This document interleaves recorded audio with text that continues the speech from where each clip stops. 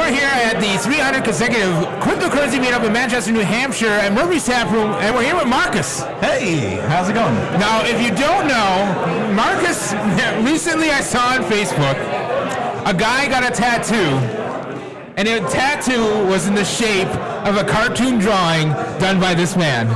It was. And you actually brought stickers to this event. I did. That were in that exact shape. That's right. I'm going to show you those stickers right now. Look, I have them in this bag here. I've actually sold some of these. So if you have seen this picture of a guy with a tattoo of a Bitcoin in a roller coaster, this is the man that drew that. Go ahead and show one to the camera there. Oh, yes. Show it to the camera, please.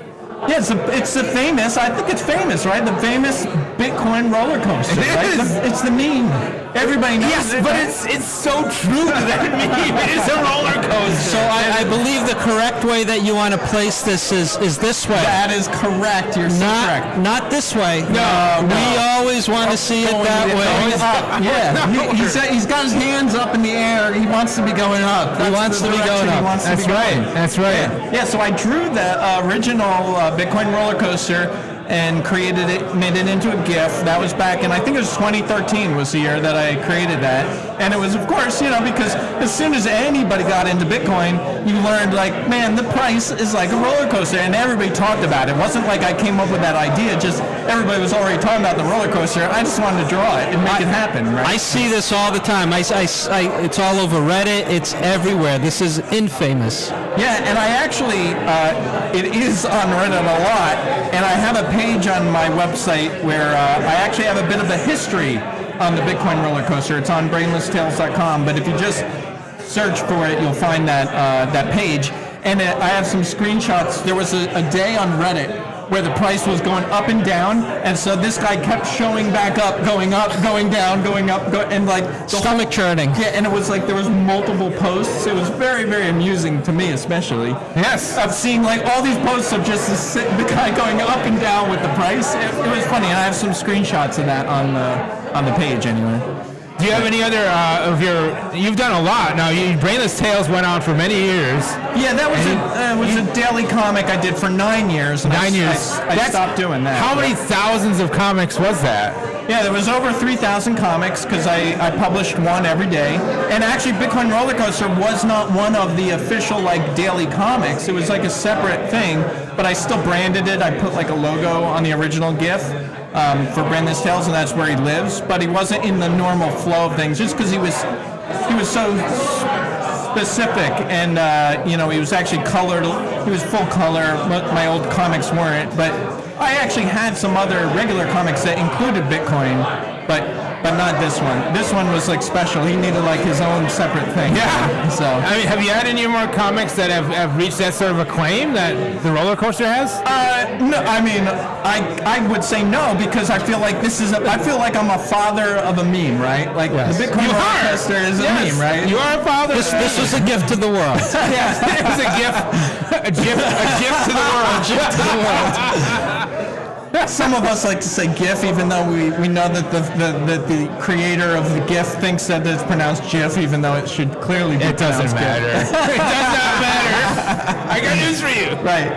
But, some of my comics have been, like shared by some famous people and things like that. And I see them popping up in a lot of places, at different times. But, you can't, I don't think you can top that, the tattoo. Yeah. When someone takes a piece of your art and tattoos it on their body, that's pretty significant. Yeah, commitment. Yeah. It was a really good rendering too. I thought the tattoo was a very, very true likeness of the Bitcoin roller coaster. It was like right spot on. But yeah, so I recently got these die-cut stickers made, and I just brought them today for the first time to sell them, and I've sold quite a few, all for Bitcoin. I gave people a choice. They could pay for a few different ways. Everybody wanted to pay with Bitcoin because there's like, well, if we're buying the Bitcoin roller coaster sticker, it should be with Bitcoin. You gotta go for a ride, and that means paying in Bitcoin. That's right, and that's how people paid. So I was happy to take it, So it's really cool.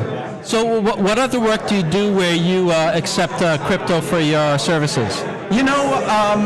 I have a full-time job where I don't get paid in crypto, and that keeps me pretty busy.